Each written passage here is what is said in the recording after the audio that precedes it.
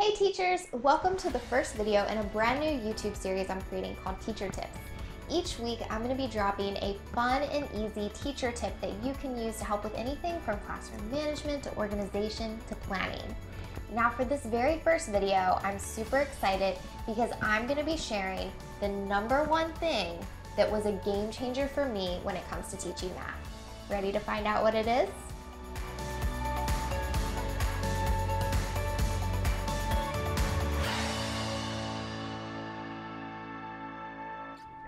I can't help my child with math because the way they teach it in school today is different from when I was in school.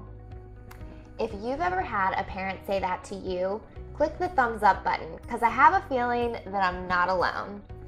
My very first year of teaching, I taught 5th grade math all day on a departmentalized team, and I heard that statement so many times I literally thought I was going to lose my mind.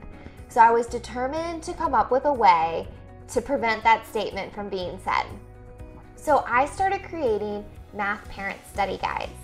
And these parent study guides, which I created for every single math unit, included key vocabulary, step-by-step instructions, helpful sayings, and tips that I taught my students for completing different tasks.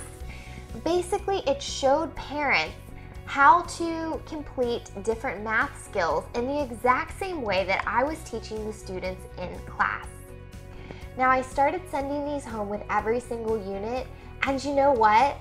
Parents stopped saying that statement to me, and not only that, but I noticed that more of my students were completing their homework because they had more help from home.